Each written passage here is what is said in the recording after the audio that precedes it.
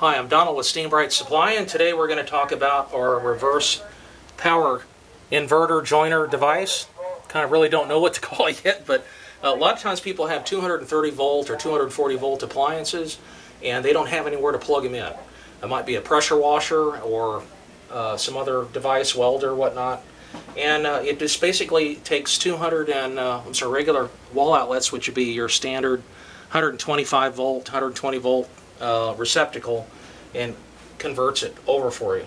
Now, in order to test it, we went ahead and plugged in one side of the cord. It does have two 25-foot power cords on it, and if you accidentally plug it in on the same circuit when you push the test light, you can see it doesn't turn on. Doesn't mean means it's okay not. It's not going to work for you. So I'm going to go ahead and plug it in a different circuit, and when you hold down the button, it tells you that it's actually good to go. And it's pretty simple to use.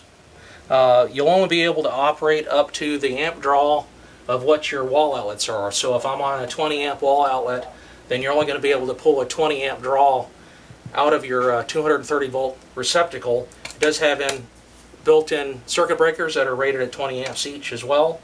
If you end up plugging in on 15 amp wall outlets, you're only going to be able to pull 15 amps at 230 volts out of your receptacle.